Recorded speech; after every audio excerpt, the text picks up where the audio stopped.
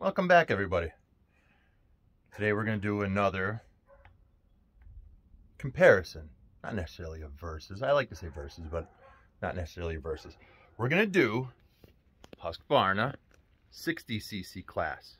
We're going to do the Husqvarna 460 Rancher against the 562 XP. Now, both 60cc saws. I believe you can see it right here. 60 cc's, 60 cc's. Homeowner, professional grade. Again, there's really no comparison between the two. This thing is going to wipe out this. The last video we did with the 550 XP, the 550 would beat this. But again, you're looking at, I believe this is about 550 brand new. And these are 875 brand new. Don't let that fool you. This I actually bought used off Marketplace, and I think I paid $400 for that on Marketplace. Now, you're gambling with what are you getting from somebody that you don't know. Is it smashed up, beat up, banged up, showing signs of on its way out, and somebody's, hey, let me just dump this.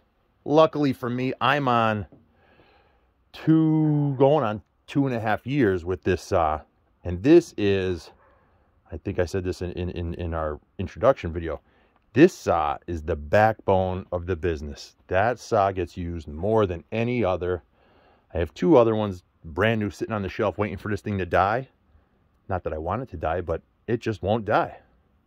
Still runs great, has great compression, can easily, when I say easily, put a 24-inch bar on this. I don't mean cut 24-inch material, but put a 24-inch bar on there.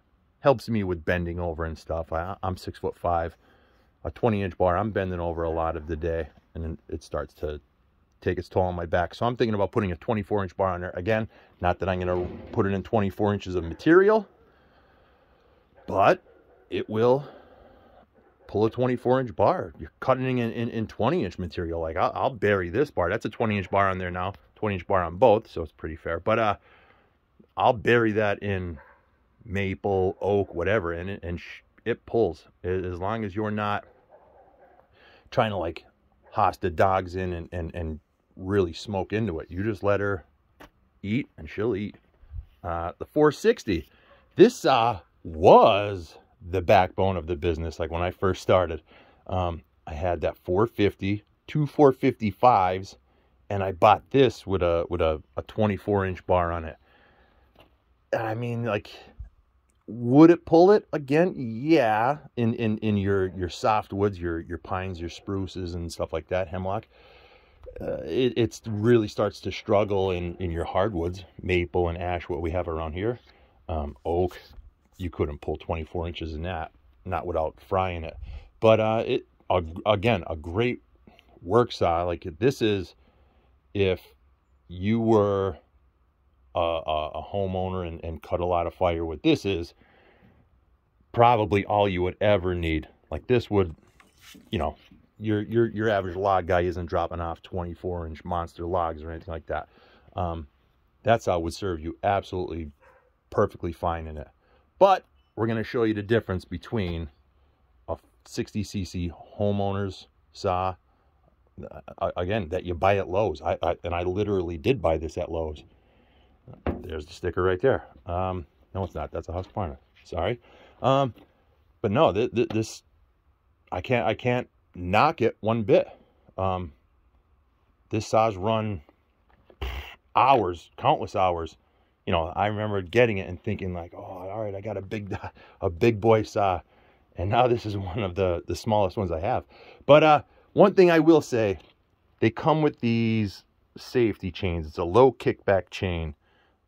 These are like, so you will see a difference in the cut. It's not as aggressive. It's a little more soft. It's a little more user friendly. And when I mean kickback, like, if you ever get your tip into something, it doesn't grab material and toss the front of the bar up at you. These guys will do that if you're not careful, but you'll see how much more aggressive they cut. It's more like, so to speak, a professional chain. That's really the Other than that, like, again, like I said on the other one, this one does come with a sight glass. You can see how much fuel. No sight glass. These saws, all of these have what they call auto tune.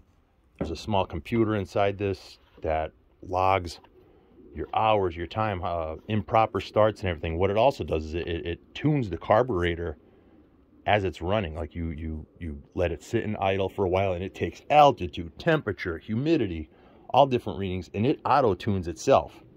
This guy, not so much. You've got your high and your low jet, your idle. You've got to do all that by hand. That's another thing you get with the professional grade saws.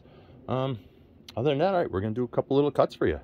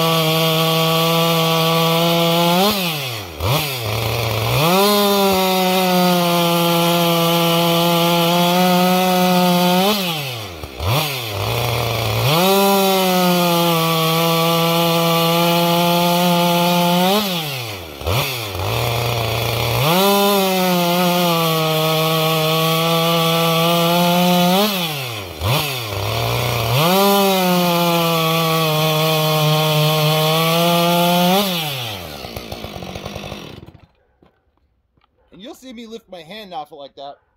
That's just showing that I'm not trying to push into it, and it's just let the saw do the cutting. Let the weight of the saw run it. Keep it at those higher RPMs. All right, so that's 10.5 inches of maple that we're cutting there. Nice hard center on there. Like I said earlier about this saw with the safety chain, tell you what, like I took a bit off of these rakers, and she's super sharp. She was still pulling. Like I could feel it wanting to pull me in. So I can't really, I should actually retract a bit of that statement of it. I mean, it definitely helps with kickback, but by no means is it much less of a quality. I mean, it's not as aggressive as that one, but it's still, it'll get you. Put it that way. This is, I'm not saying that that's a chain that you shouldn't respect or anything like that, but I'm sure you saw between the two, there is a bit of a difference. Like this saw, you get what you pay for. Again, the 460, I can't knock that saw either. It's got a soft spot in my heart. For the first year, I believe, year or so before I bought my first pro saw, I thought, oh, this is all I ever need. I shouldn't need anything bigger than this. Well, till you get some big boy material, but no, that's your comparison. Which saw do you need? You cutting a lot of firewood in that? Both saws would do you justice. You know, depends how much time you want to spend cutting. If you have 10 cords of wood that you want to cut, and you want to do just a little bit here and there and work through it, I'd say this guy is your best bang for your buck. Or if you're like, I want to bang it all out in a weekend, this guy would smash it for you. Yeah. All right, guys. Thanks for stopping by. Hope somebody gets a little bit of information out of this. All right. Have a good day.